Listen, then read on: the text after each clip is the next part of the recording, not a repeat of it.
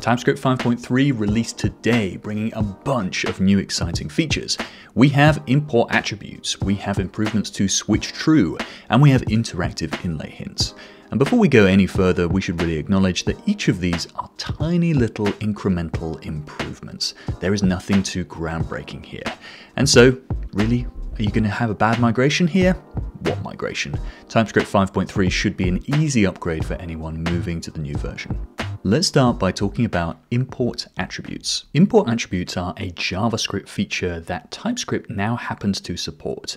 Everything that we're talking about here is available in pure JavaScript. Let's say that you wanted to import an image from image.png. It's quite hard to know what you're going to get from this import, because depending on the environment you're in, it could be different. Let's say that sometimes you want your image to be a buffer, but other times you want to import a URL to a static resource. In various bundlers, you can do things like adding query parameters to the import, where you basically say this one is a buffer and this one is a URL. Import attributes give you a proper way of doing this. By using the with keyword, we can say with type buffer, and we can get autocomplete and type errors on these objects. This means that the bundler is then free to resolve these however they like. And that, in a nutshell, is import attributes in TypeScript. Next, let's talk about switch true narrowing. In TypeScript 5.3, they've improved the way that switch true narrows. Let's take a look at an example. Here, my func takes an input of unknown, which could be anything. Inside our function, we're going to say if type of input is string or number, then we return it. Let's add an else if to check if it's an object, and if it is, let's return that. We've got two branches here. The first is if it's a string or number, then return. Otherwise, if it's an object, then we're going to return that. This works because we're checking if input is an object and we're checking that it's not null. You've probably written code like this many times throughout your career, but did you know you can use a switch true to structure it differently? Inside a switch true, you can say if type of input is string or if type of input is number, then return it. We can add another case here to do our object checks too, and we get the same behavior.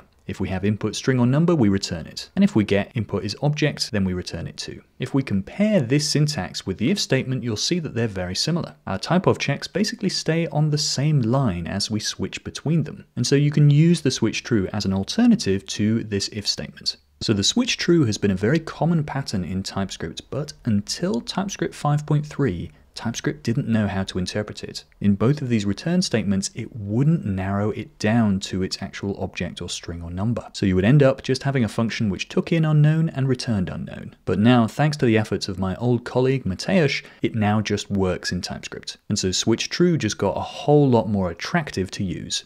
The last thing I want to talk about is interactive inlay hints. Inlay hints give you extra information that pops up when you work with TypeScript in VS Code. You can enable them in your VS Code settings, on parameter names, and also on variable types, as well as a few others. In TypeScript 5.3, they've made these hints interactive, so you can actually command click on them and hover over to see what they are, and even go to definition on them. This makes the TypeScript experience in VS Code even richer. There are some other small improvements that have been made to TypeScript, including performance optimizations, including making the whole thing in your node modules a little bit smaller. And overall, 5.3 is a no-brainer incremental upgrade. You get import attributes, you get better narrowing, and you get this inlay hint stuff if that's something you use. We didn't get everything we wanted in this release. I'm looking forward to seeing more stuff come out in the 5.4 iteration plan, which should be dropping any day now. And I'll be back with a video then previewing 5.4. This week for Black Friday, my total TypeScript course is on sale at 20% off. You should go there, check it out, see if you want to splurge your education budget on it. And I've been Matt Pocock. There'll be another video sort of hanging around here.